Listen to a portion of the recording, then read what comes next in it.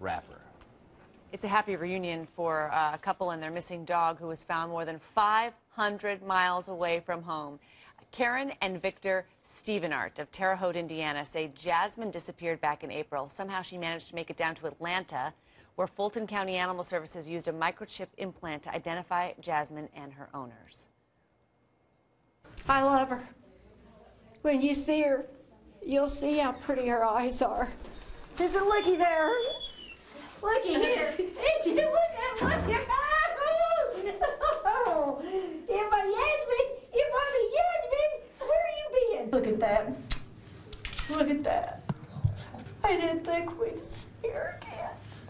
Victor Stevenart believes Jasmine may have hitched a ride to Atlanta with a truck driver. He says their house is only a mile from ICE.